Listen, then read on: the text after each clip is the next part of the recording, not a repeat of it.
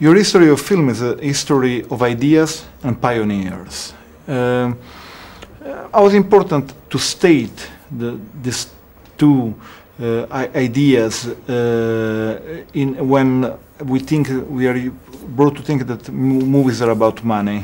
Absolutely. Every day you open every newspaper and you see the box office of a film, or you see who has won an Oscar, or you see something about show business. Cinema is not about those things. If you sit down with real filmmakers like Scorsese or Bertolucci or Abbas Kiarostami, they are talking about imagery and visual ideas.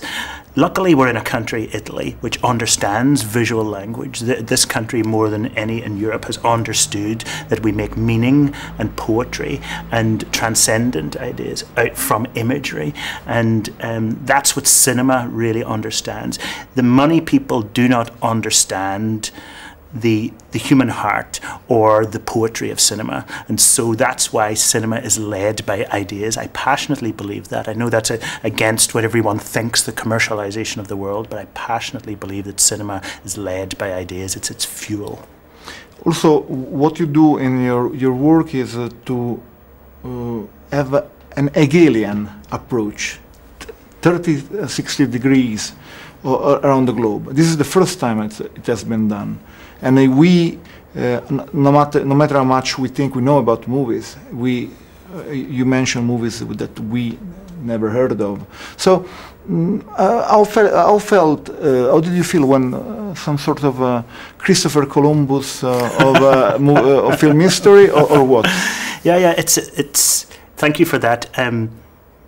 I am angry about a lot of film history. A lot of film history, as you know, is written by white men who speak English, and you get a white male English language view on the world. That's simply unfair on the great filmmakers from Africa and the Middle East and the Southern Hemisphere. It's simply unfair on the great women filmmakers. And so it's not that I'm a sort of campaigning, making a manifesto for cinema. It's simply I'm saying the playing field has not been level. We have been unfair to the filmmakers of West Africa. We've been unfair to the great women filmmakers, and let's evaluate them properly. Some historians try to revise, to be a punk about film, about history. I'm not just trying to shake things up.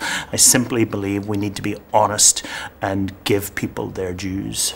And you also talk about influences. Yes. It's interesting how movies from Japan change movie history in America, and then the American movie change movie history in Italy maybe, and Italian movies seen in Africa. So it's how hard it was for you to connect all the dots?